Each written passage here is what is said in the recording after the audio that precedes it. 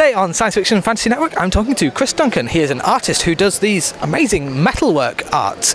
Could you tell us a little bit how this idea came to you? Well, I've literally been working in metals now for 30 odd years now, so the comic-based stuff has been more recent. I've been probably doing that for the last 10 years. But when I started off in the art side of it, I sort of started by copying comics and stuff, so we've gone a bit full circle. I do other things, than comics, but my newest stuff now is, obviously some of this is big copper work, but now I've started doing sort of recycle stuff and using sort of beer cans. I'm working on beer cans and the internal and the external parts. Could you tell us a little bit about what the technique is, how you make these images? I'm not going to tell you everything because some of it is a secret. I mean, in the copper work, it's very much sheet copper. I draw onto it, manipulate it from both sides, and then I use coloured metal leaf to spot colour it, and then I isolate areas and I spray chemicals onto it. So there's a process I have to go through.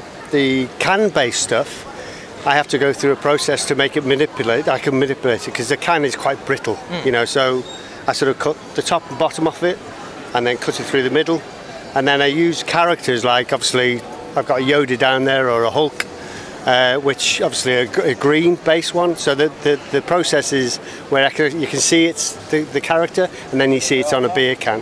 So it's very much an art piece rather than sort of, so that's. I'm not going to tell you some of the techniques because that's a trade secret. So how long have you been doing art? Were you a painter or drawer before you started doing this? I went to fine art school, and then I went into a career in advertising design.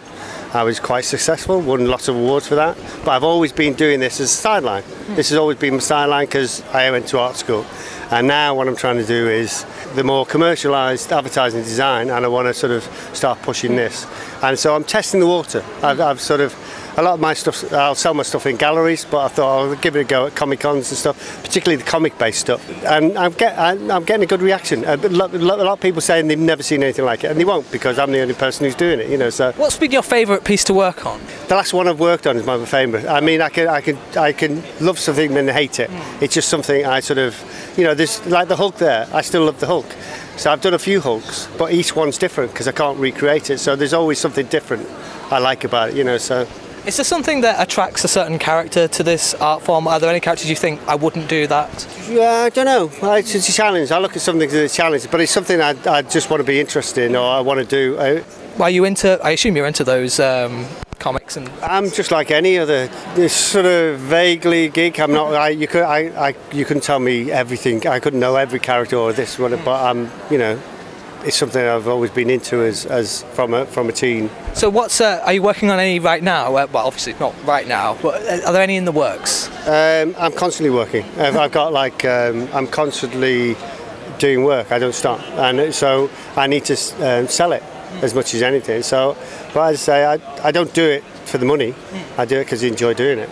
So if people are wanting to buy it, do you have an online store or is it just galleries? I've got a website which is littlefingeruk.com, and you'll find comic-based stuff and also fine art stuff, but it's all, a lot of it metal-based. But also you'll see commercial sides of illustration I do and everything. So, do you have any social media or anything like that? Yes, my niece has got me involved in social media. I'm a bit old school, so I'm on Instagram, which is Littlefinger UK. I'm also on Twitter, which is Littlefinger UK as well. That's just been prompted. And I think I've got a Facebook presence, but generally I go through the website. We'll put links down below as well. Thanks very much for talking to us. It's been a great pleasure. Okay, thank you. Cheers.